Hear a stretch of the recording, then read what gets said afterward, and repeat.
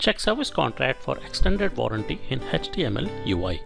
So we just ran the service contract order processing program to create the extended warranty in service contracts module. Now let's go and check whether it's been created or not. So I'm going to minimize this, and then I will go back to Oracle applications and search for the contract by navigating to contract administration, contract search, hit the open button, and then here provide the order number that we have been working with, and then hit the go button. And here you will see two contracts. The first one is nothing but the $0 amount for the standard warranty that comes with the purchase, and the second one is for the standard warranty, which will of worth $420 plus taxes, which amounts to $457.80.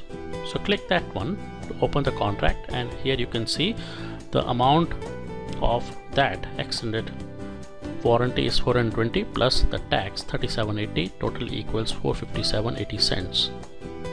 And you can view all the details pertaining to this extended warranty by clicking on this one, and look at that. So all these components which are part of Envoy Deluxe laptops have been covered, and you can see the billing details. So it has been billed, and you can see the sales credits.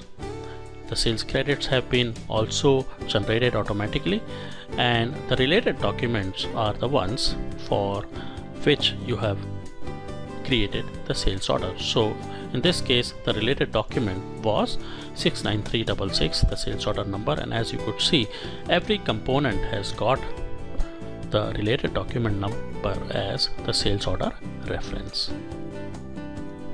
And if you would like to export these details, you can simply click on this export button, which will export these details out on a Excel sheet, which you can view it offline as well.